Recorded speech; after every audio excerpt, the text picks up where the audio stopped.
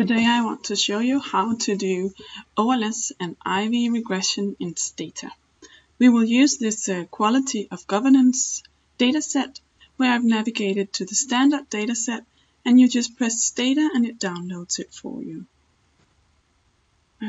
We open it in stata and here we have it.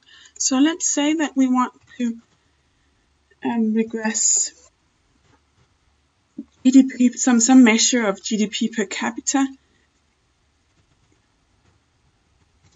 We can hit measures of GDP here. We see that there is one measure of real GDP per capita. We can use this measure.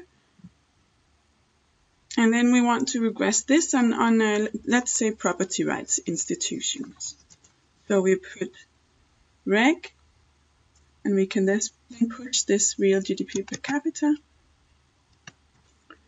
There is some property rights institutions in this huge data set called HFP rights.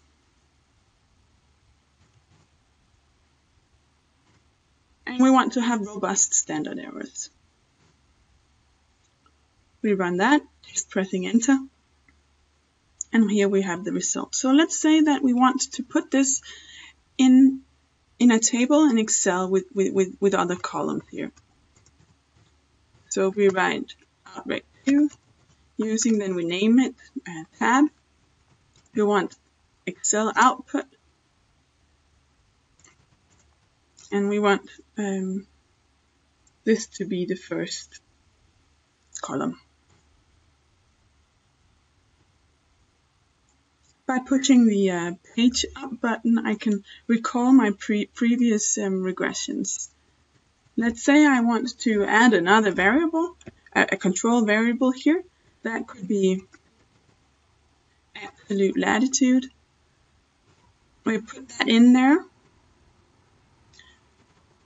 and use our outreg command, putting append instead. And we can then see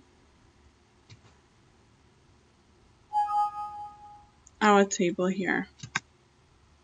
This is how it's going to look, and another regression will then come here. Okay. Let's say we realize that property rights institutions are endogenous.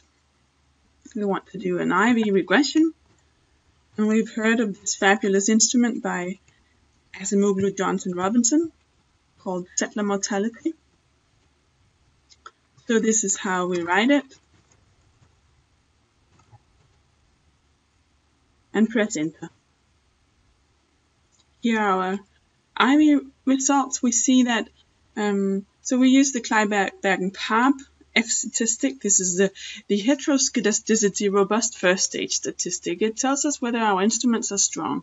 As a rule of thumb, this should be larger than 10. So our instruments are strong. Let's see if the first stage really makes sense. We put a first here, press enter, and we see our first stage results here that settler mortality indeed has a negative effect on property rights institutions. So that makes sense.